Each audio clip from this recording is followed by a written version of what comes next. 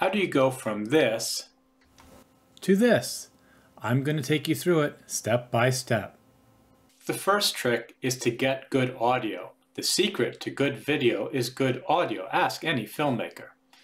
That's why I'm keeping myself purposely dark here, so you can focus on what you're listening to. Right now, you're hearing me through the webcam's microphone, but it has to go with the microphone, which means it's always going to be a few feet away. So we want to bring our microphone close to our voice so we isolate our voice and we don't pick up all the room noise. So now we're going to change to an external microphone here, which I can bring closer to my mouth.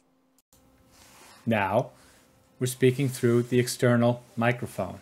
So that's the first trick you want to do. You want to have an external microphone that you can bring close to your voice and isolate your voice and get a nice, rich sound. The other thing is that this microphone has a larger diaphragm. It can just pick up more nuances in your voice. The webcam has a little teeny little microphone in there. It's not as good. So that's the first tip. Secret to good video is good audio. The secret to good audio is getting the microphone as close to your voice as possible. Next, we want to make sure visually that the person looking at us is focusing on us, not something else. And when you're looking at this, you're probably noticing that lamp or the windows because they are brighter. We are naturally attracted to the thing that is brighter in anything we're looking at. So you want to be brighter than everything else. Well, first thing we're going to do is I'm going to turn up the brightness on this webcam. And if it's too bright, it gets washed out. But let's just say that it's about right here. So I have the brightness on my webcam set as good as I can make it. However, it's still not bright enough. You need to get external lighting, just like the microphone, to put on your desk to make sure you're illuminated. So I have a couple of $30 lamps I bought on Amazon. So I'm going to turn those on. And you see that there's more light in my face. But of course, since they're a little bit under my chin, I'm getting a little bit of the Frankenstein look. So I have to have a light that's above me right here. So I have this light, has a little remote control. I'm going to turn it on. And I have a little dial. I can actually turn up the brightness. And now as I turn up the brightness, you'll notice the webcam is actually reducing the brightness of everything. I'm staying bright, but the background is getting darker. And I can go back into the webcam control, and I can even pull up the brightness a little bit. And now you can focus completely on me because I have lighting that's making me the focus of attention. So that's the next thing you want to do. You want to make sure you're surrounded by some soft lights, especially above you right here. We're now going to return to audio. If you're talking to somebody on Skype, Zoom, Teams, whatever, and you have them coming through the speaker, that's their voices can go into your microphone. And then you don't want that, right? You don't want to hear you and then them twice. So your computer will try and isolate the sounds, and it does a great job, all things considered, but you can still hear the distortions, so it's not really good.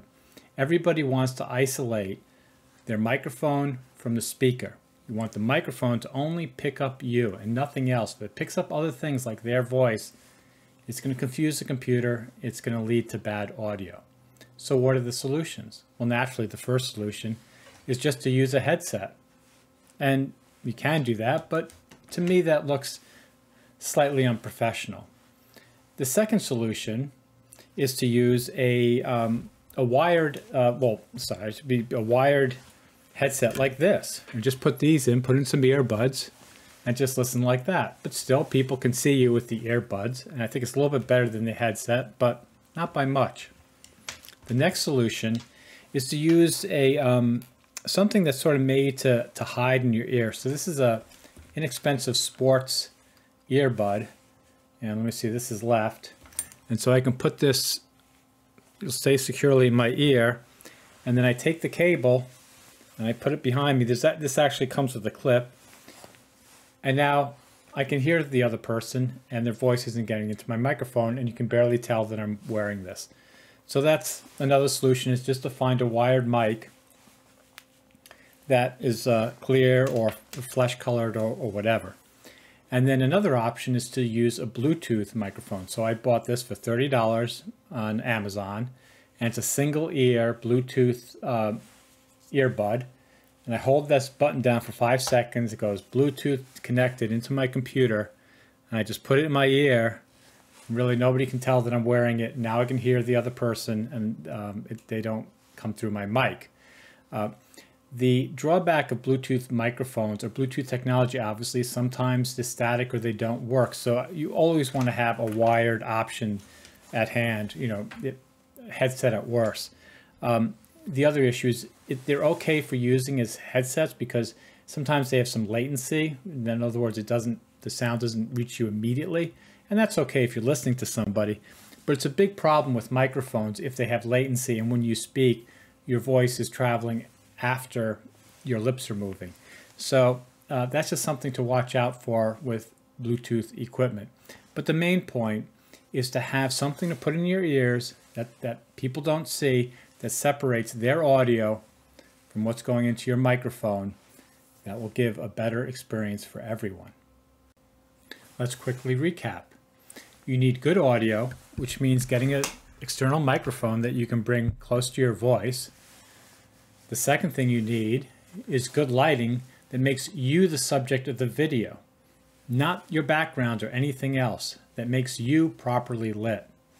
And the third item you'll need is some sort of headset that you can put in your ears and you can isolate your voice with their voice to your computer. If you want to take it to the max, you can't do it on a webcam, I'm sorry to say. The nature of USB cables and computers, whatever, is they can't give enough energy to the webcam to use a large sensor. And you need a large sensor and larger optics to blur out your background. Yes, software can do it, but it's janky. We all know that. If you really want to get a good image, you have to use a real camera through a special HDMI USB capture device into your computer. So this is the latest Logitech StreamCam. This is as good a webcam as you can buy. But now we're going to switch to a Sony mirrorless camera running into an HDMI USB capture device. To the computer, this camera is a webcam. The computer doesn't know the difference between the other one and this one. It's the same stream. The only difference is this camera draws its own power. It draws more power than it can get from the USB cable. Therefore, it has a larger sensor. The larger sensor is more sensitive to light. It doesn't guess. You don't get sort of the color weirdnesses you get with a webcam. And that's why this is what you want if you really want to go all the way. Now, it has many drawbacks, but I'm going to save all the technical stuff for the second end. So if you get anything out of this video, again, I want to stress, it's not about making you look good. It's about removing distractions. It's a subtractive process. Don't think of it as an additive process, like I'm going to make my voice sound good or I'm going to make me look good. That's the wrong approach. The right approach is how am I going to get rid of the things that make me look and sound poorly. That's the approach you want to take. That's the approach that will deliver professional results. Later, if you want to get into tweaking things and making yourself look great, fine. But the purpose of this video is to help you improve your video by subtracting things that distract your viewer, which bring forth what you want to communicate.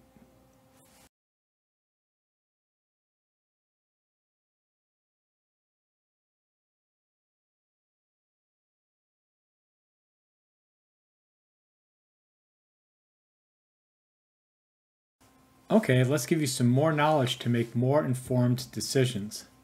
Microphones essentially come into two types. I mean, there are more, but anything you'll be dealing with will be of these two types. The first type of microphone, and the oldest type of microphone, is what's called a dynamic microphone. This is a dynamic microphone. Probably 98% of all the music you listen to was used in one of these types of microphones, or anything. There's so much. When you see a podcast with an SMB 57B or whatever, that microphone's big, like sort of boxy, that's a dynamic.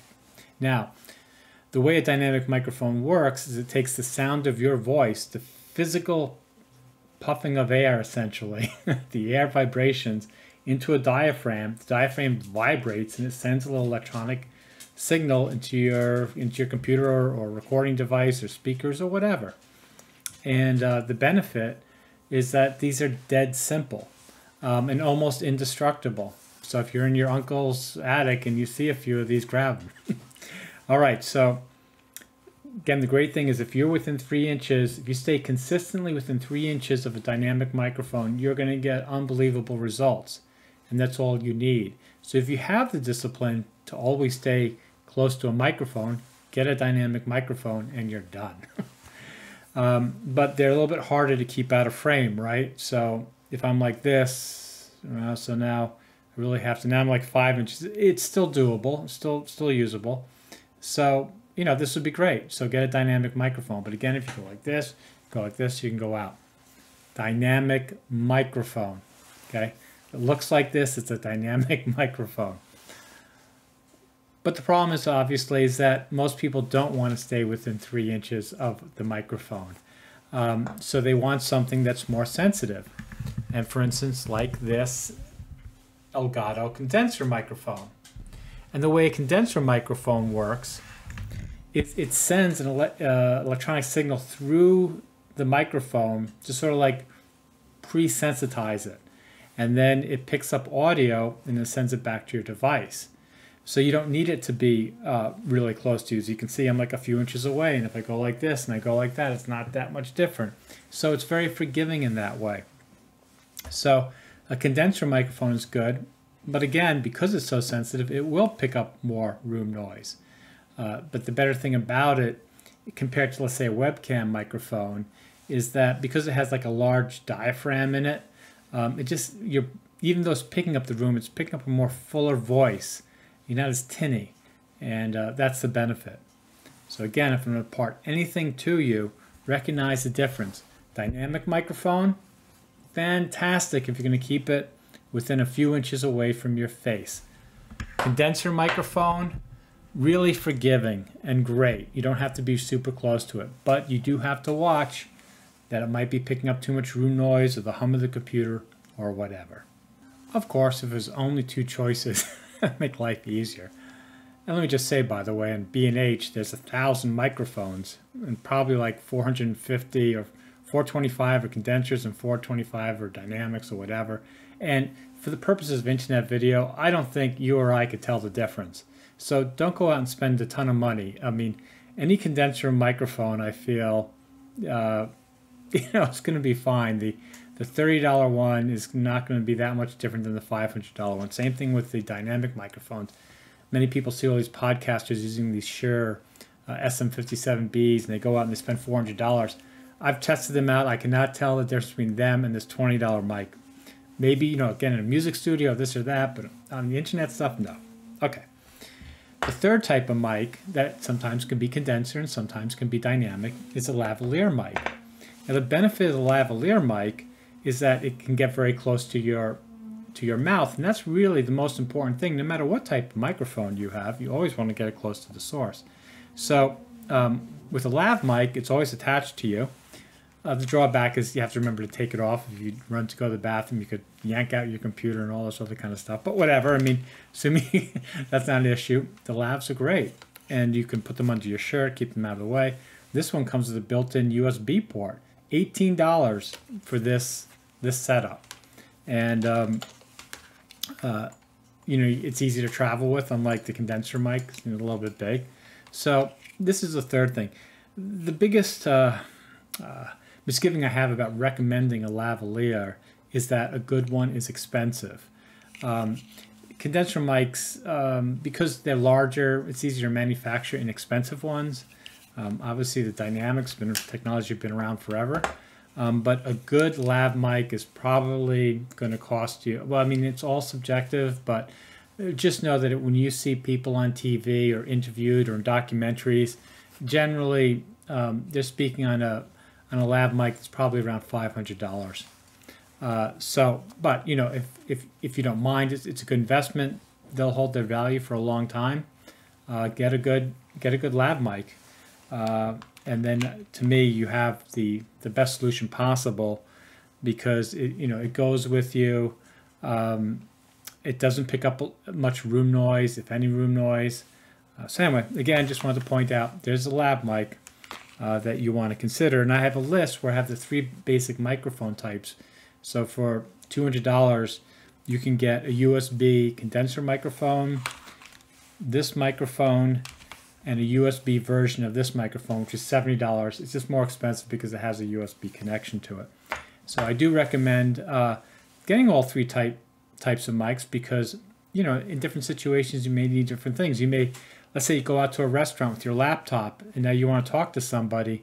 Obviously you can use a headset, but let's say you want to use this stuff we're using here where you want to use your, you know, you want to put on your earbud and you don't want to see anything. Then you'd want a lavalier. So you pull the lavalier out of your drawer and you bring it. So you go to the restaurant, you put it on, you won't get all the restaurant noise, and you look professional. So that's why you might want a lav mic. The condenser mic, obviously, you would want for the for general stuff if you're doing a Zoom call or a team call. But what if somebody calls and says, I want you to be on my podcast? You know, we're going to have the video of you, but we're also going to make a podcast. Well, a podcast, audio is really important. So you take out your dynamic mic, it's only $20, whatever, and you put it there and you make sure you're 3 inches, and now your quality will match their quality perfectly if they have a high production value podcast. This is what you want for podcasts. This is what they all use for podcast. For any truly professional podcast, they're using dynamic microphones.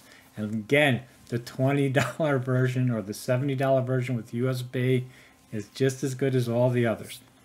So, to recap, lavalier when you're traveling, or maybe you'll just like it, the condenser for general purposes, and the dynamic mic when you want to get the absolutely perfectly nuanced audio.